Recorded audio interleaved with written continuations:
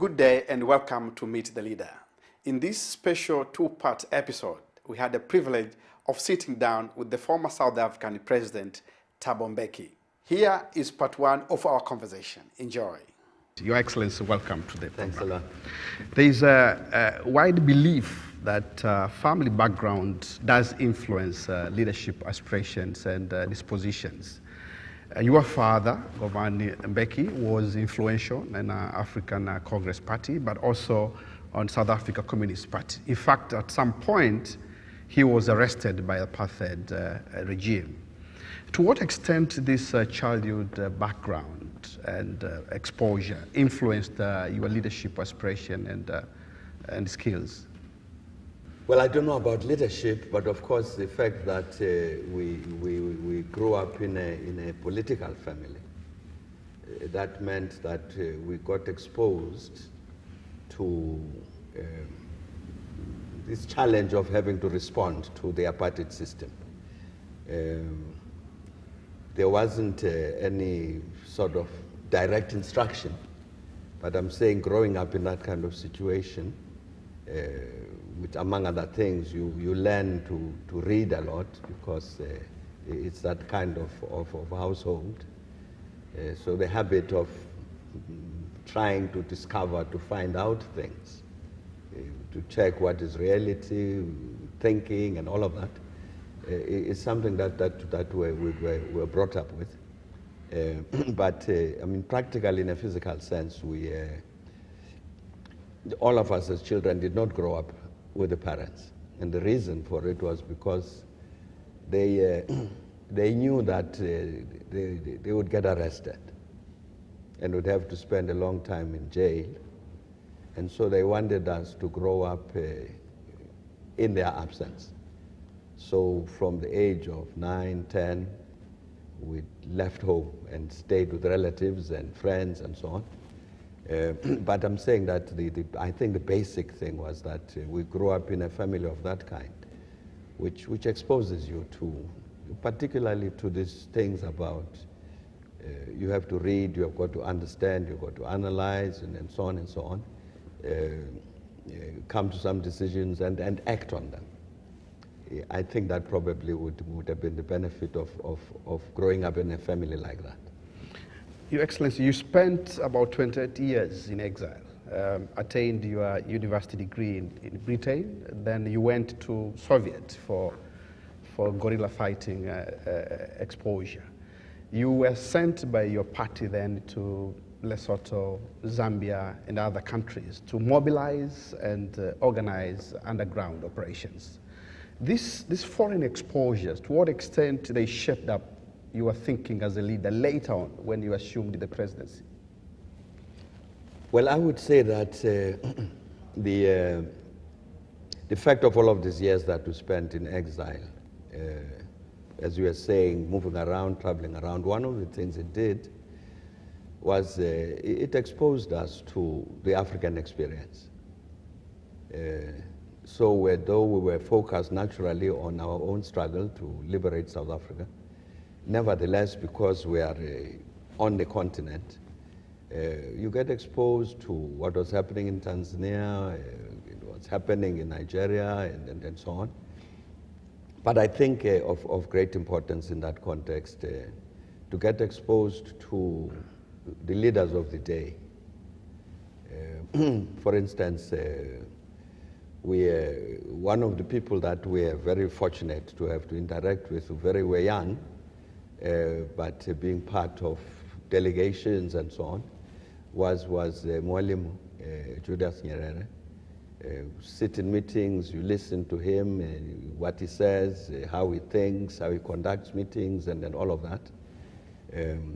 So I think very, very valuable experience for us in terms of what we would then have to do in South Africa later, because we're exposed to the actual practice of political leadership in independent Africa. Plus, of course, exposed to the fact of this enormous solidarity which was extended to us, to our people. Indeed, Tanzania, Zambia, and so on, these, in a sense, are second homes. So, but I'm saying that one of the central points, of course, would be that you have a fair amount of knowledge about challenges of government, challenges of political leadership on the continent, and so on. But also in terms of the wider world, some familiarity also with how the world works, even from point of view of individual countries. Because you interact with the Swedes, with the Soviet Union, with the United States, with Cuba, with India, and so on. So you get to understand how people think and all that, which helps, again, once you achieve liberation, to say how do we construct our relations with the rest of the world. That kind of exposure was important. Plus, as I was saying, this exposure to this very intense, passionate feeling throughout the continent among ordinary people, not just governments. South Africa must be free. This is our problem. As Africans, we've got to attend to it together, and people ready to make all sorts of sacrifices, which emphasized point about us as Africans sharing a common destiny, because indeed the destiny of the South African people became the destiny of the African people as a whole. So what it meant, that of course that once South Africa was liberated, it had to bear that in mind, that it also, this liberated South Africa, had a responsibility to the rest of the continent, to work with the rest of the continent as an equal to say, look, we have this experience of African solidarity which has produced liberation in South Africa. We must sustain that experience of African solidarity to address our common challenges. But as I say, as equals and so on, because indeed, as a liberation movement, as I was saying, that we'd meet with Mwalimu, and it would not be like one meeting of the president of Tanzania who's going to give us instructions and so on. No, it was meeting as comrades. This is a common challenge. What do we do? How do we address it together? So I'm saying that becomes a very important part of how we have to think as a liberated South Africa relative to the rest of our continent. In 1999, you became the second post-apartheid president. At that time, when you assumed the mantle of the presidency, did you have a specific vision of where you wanted to take the country to? Well, I think in our case, you see, we're very fortunate in that, let me say, before '94,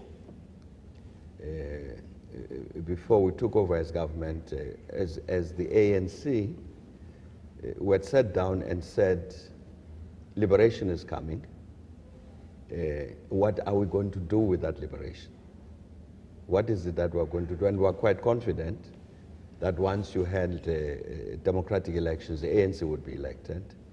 So we had to answer the question that once we come into positions of power, what do we do? So we worked on all sorts of policies. In the end, that was, it became a document which was called the Reconstruction and Development Program, which was a comprehensive program indeed for the reconstruction and development of South Africa. So I mean, when I come into the position of president in 1999, that's a framework on which we're working. So it wasn't a matter of any personal vision. We had this commonly agreed program which had to do with economic transformation, social transformation, and building up of democratic state institutions, seeing what we do about the security sector, what we do about international relations, all of those things. So this is what was guiding us. I would say that fundamentally, you know that by the time we come into government, we'd had 3.5 centuries of colonialism, apartheid and all that. This is 3.5 centuries, so you can imagine the impact that had on South African society. So you inherit a country which has got that 3.5-century history of white minority domination, which has produced particular consequences. So at the center of that reconstruction and development program is the notion that what we've got to do is to eradicate this legacy of colonialism and apartheid in all respects. So that really basically is the vision. What is it that we do in education, in the economy, in everything to eradicate that legacy? And that really was at the center, and it remains. It remains a challenge in South Africa to this day. You think that framework of a strategic vision that you wanted to take was well understood by leaders and general population? I think so, yes. I think so. It was well articulated. There had been very, very extensive discussion about it, not only just within the ANC, but even on the broader, with a broader engagement in this. And I think because it was so closely related to the reality of South Africa, it's not difficult to understand. To say, look, here we are today. If you take the economy, the majority of the population, the black majority, for instance, has been excluded from ownership of the economy. This is one of the features of this 3.5-century-old system. Land dispossession, for instance, of the majority. Even blockages in terms of accessing particular professions, particular skills, a system which was called job reservation. And then so when you say to the population, that's part of what we've inherited, you know it, and of course, yes, we know it. It's part of what we inherited, that's part of what we've got to change. If you say we need a non-racial South Africa, that non-racial South Africa must also be expressed in terms of who owns the economy, what's the form of participation. Is the participation in the economy also non-racial? So that becomes part of your transformation programs. That becomes part of the legacy which you need to eradicate. So I'm saying, no, the population indeed would understand all of that. And in reflection, when you look back, you think there were some missed opportunities that perhaps your administration could capitalize to fast track some of the areas that perhaps were not well tended to during your presidency? Well, yes, I think that perhaps the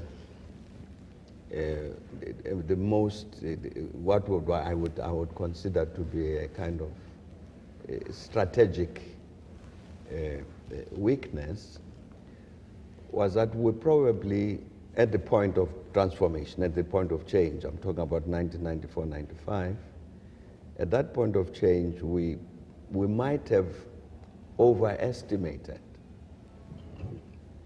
the capacity of the white minority to oppose change. We were very concerned that you had the potential for a rebellion among that white population. It's a big population which had been in power for a long time, still controlled in major ways the military, the police, and then all that. And that we needed to go slowly, because if we moved faster, you might get a response, a negative response, that we should avoid this. I'm saying that we might have overestimated that danger, and therefore didn't do certain things that we could have done. For instance, there was a discussion that among us that perhaps we should have a short-term, time-limited tax to generate resources that we would need for development. Like a windfall tax. Something like a windfall tax, of that nature. to generate resources for development, to attend to this problem that we're inheriting a very bad legacy in which overwhelming majority of the population were disempowered, dispossessed, and all that. But of course, the people who would pay the tax are the people who had the money, which meant the white community.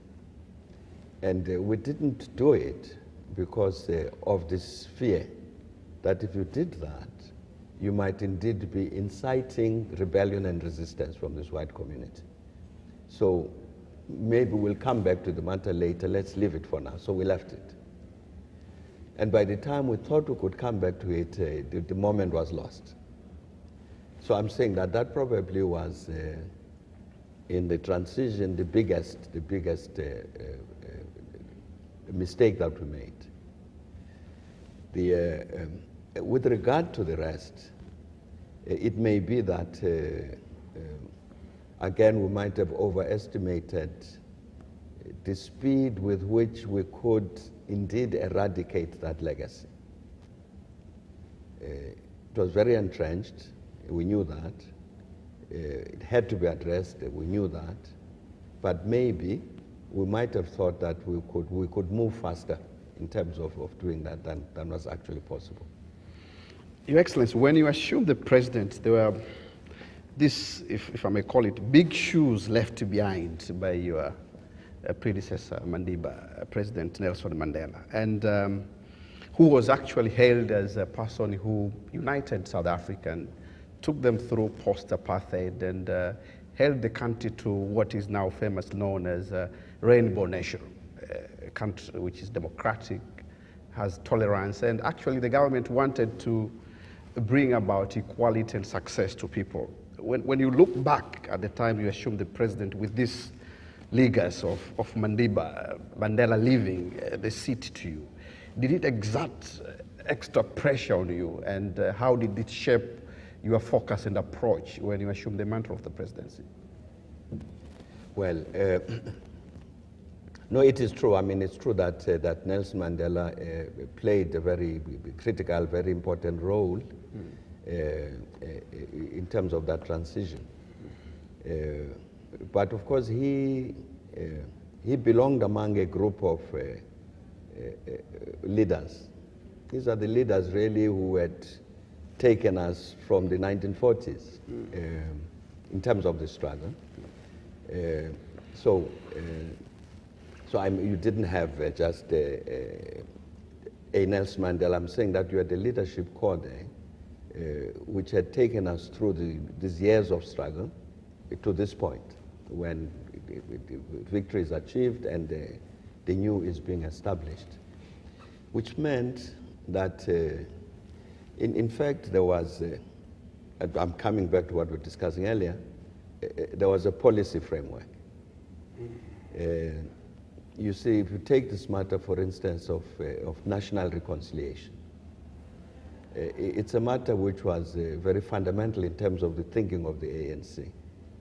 That given our history and given where we want to be tomorrow, you can't avoid, and given this history of racism and the demographics of South Africa, you had to address this issue of national reconciliation. And I'm saying that obviously in this respect, Nelson Mandela played a very outstanding role.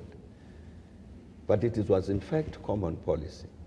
So that's what made it easy. So when I succeeded in 1999 and say we must continue to work, we're continuing to work on policies that had been agreed with Nelson Mandela there. So it wasn't a matter of here is this big man with big shoes. Now what is it that we're going to do? All we needed to say was, indeed, here is this big man, here's the big shoes. This is what has happened. We must continue with that tradition. We must continue from where he left off. So we didn't have to think afresh in terms of what needed to be done in order to respond to the challenges of the country. And that was an advantage. That was an advantage because indeed, had you had a different situation,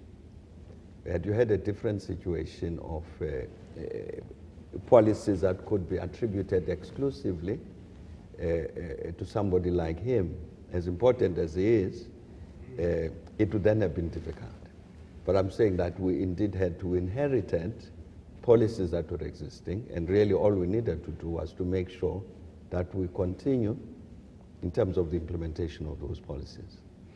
Your Excellency, some critics argued that during your term, the fruits of hard-fought struggle of apartheid actually were not shared equally among the population. The critics proposed rather a few sections of ruling elites within ANC actually got more favors, right to the exclusion of masses in terms of decent housing in township, decent jobs, and availability of health facilities. Were there some expectation management, perhaps, that they did not see, that perhaps you were trying to manage at that time, and you may want to share with us as a leadership lessons? No, I think the a criticism of that kind would be wrong. There's nobody who could produce any factual evidence to sustain it, because the reality was different. You see, for instance, you mentioned the housing issue. Here is a problem, and here is a history of it, of African people, particularly in the urban areas, because of previous policies which essentially sought to say that the Africans are temporary visitors in the urban areas. So you have an enormous housing backlog which developed. So we said we were going to address this matter, and indeed went very vigorously at it in terms of addressing that housing shortage just for the ordinary African people. A very big housing program which continues. Or take access to clean water, which is fundamental to health. We said we've got to address this water problem, both in urban and rural areas, and again in a very vigorous way, and indeed that's what happened. So I'm saying that many interventions of this kind, one of the challenges that we faced was you had to do something to build a social security net, because the levels of poverty are too high. So you got to do something to uplift people so that they don't drop below a certain level of poverty. So we instituted a very extensive system of social benefits, which today probably reaches, I don't know, 13, 14 million people who are dependent on public finances for pensions and grants of one kind or the other. It becomes a problem because in the end, you've got to have an economy which produces the resources in order to be able to undertake that redistribution. But no, it would effectually be incorrect to say that what happened benefited a small ruling clique and so on. It was a very massive program to uplift the black poor, as I'm saying, in terms of housing, in terms of access to water, infrastructure development, and all of that. We, even if we take matter of communication, there was a state company, telecommunications company, government owned, but people needed telephones, not a ruling clique, ordinary people. And it was clear that, for instance, from terms of the national budget, we would not have money in order to expand that telecommunications network so that indeed ordinary people then can have access to telephones.